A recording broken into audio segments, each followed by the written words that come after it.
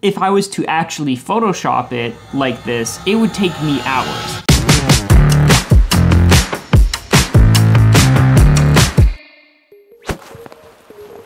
Photoshop just got a massive update, and with it a brand new feature that lets you take summer photos and turn them into winter photos and spring photos and turn them into fall photos and everything in between. Needless to say, it's very impressive. So why am I out here and not back at my desk showing you? Well, today I'm in my favorite photo location, taking winter photos of the same photos that I took only a few weeks ago when it was fall, and then a few weeks before that when it was summer. I'm gonna try and match them up as close as possible and see just how good Photoshop is at taking something that's lush and green and turning it into something that's snowy and cold.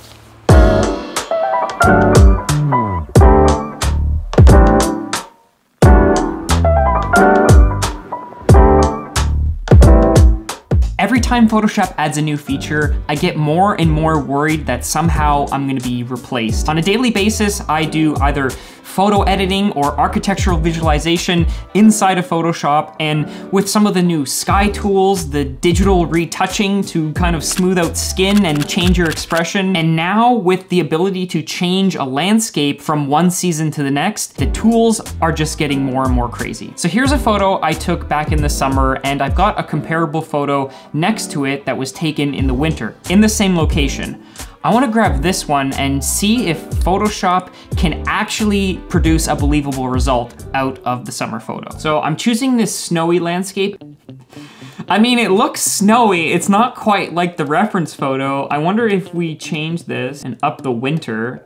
If I was to see this, I would believe that maybe somebody painted it. This isn't too bad. Again, very painterly. Maybe if you were to export it and like brush it in layers on top of your existing image, it'd be a bit more believable. I would definitely do an adjustment layer to reduce the amount of blue.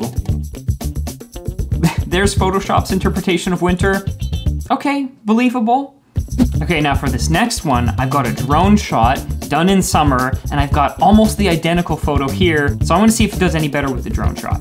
Okay, this one's less than ideal. Looking at the drone shot closely, there's a lot of weird things going on. Like, even in the details here, it almost looks like it took a photo of a side of a mountain and tried to paste it on top of the drone shot. I mean, that just looks great. And then this is like, I don't know. I'm gonna try this one again, but one thing I noticed is that on the side here, there's this option to add a custom image. So I'm actually gonna feed it the same image that's done in the winter and see if it's smart enough to figure it out. Maybe that's giving Photoshop too much of an advantage. Okay, so it definitely does a better job. It's just dropped a whole whack of snow on them. Now I'm curious if I flip this around and try to make the winter scene summer, if it will work any better. It just put grass on the road. If you need texture that's believable that you're then gonna brush in, this could work. It looks like it added a waterfall. I mean, this is such a demanding task. I would never want to actually Photoshop this. I mean, the results start to look better when you brush in the AI adjusted photo on top of the original photo. For architectural rendering, I definitely see this being an application. It looks like a first year high school student's attempt at Photoshopping the scene.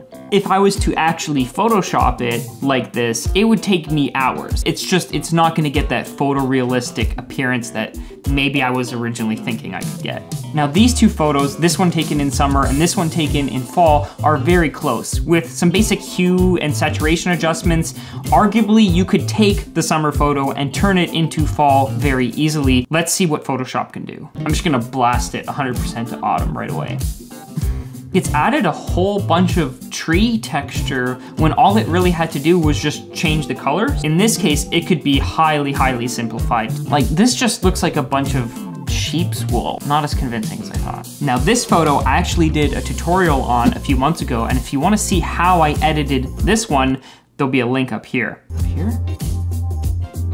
So it totally annihilated the two people, kind of removed all of the leaves, which I guess makes sense. If you're assuming that the leaves fall in the winter, this would be accurate, except for the fact that these are evergreen trees, so they actually wouldn't. Pumping the winter up all the way didn't really seem to add any more snow. All right, let's try autumn.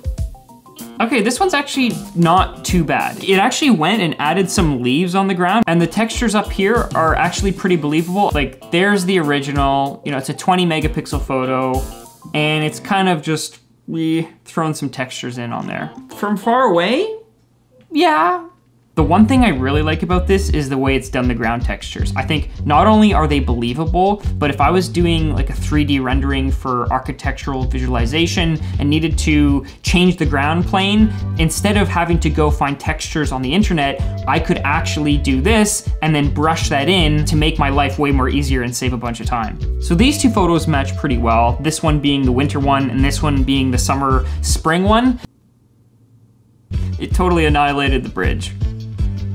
Yeah, and the preset just makes it look more blue. Really what this preset setting is for is if you have a certain color that you're going for. I find that with the landscape, if you have some weird subject like the bridge, it doesn't really do a good job, but I'm curious to see how it's gonna work on this train photo. Okay, so this train photo actually did a decent job. Interesting, so with a reference photo, it seems to have done worse. This doesn't really work. This kind of works, but I actually like the results better without the reference image. Yeah, this one's not doing it for me. I'm gonna mix this up with one more photo. I've pulled up a rendering that I did in my architectural thesis project, and you can see here the trees that are in this image were actually summer trees that I then photoshopped to make them look orange to match kind of like the more fall setting. I'm gonna see if we apply one of these neural filters and convert this to a winter scene, if we can actually get something that's believable. Right off the bat, it's done a pretty good job at the ground textures. The buildings, it has totally destroyed them. And the trees, I don't know why it made the trees red. It's a good start. One of the things you're asked to do all the time in architecture and 3D visualization is to show a building in multiple contexts, whether that's in spring and in fall or in summer and in winter, to give an idea of how the building is being used. In this case, you could potentially save a lot of Photoshop time by just throwing on a neural filter, but I still wouldn't rely on it for the whole image.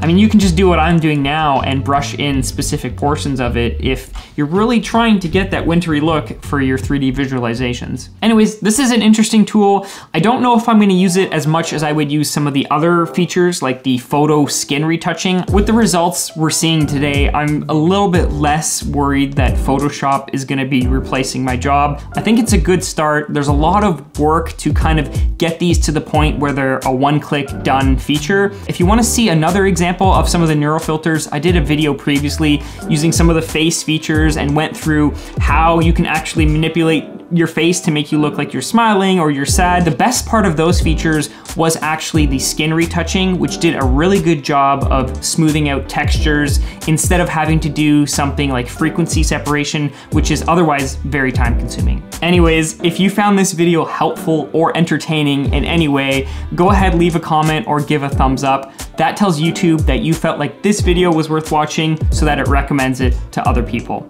And until next time, take care.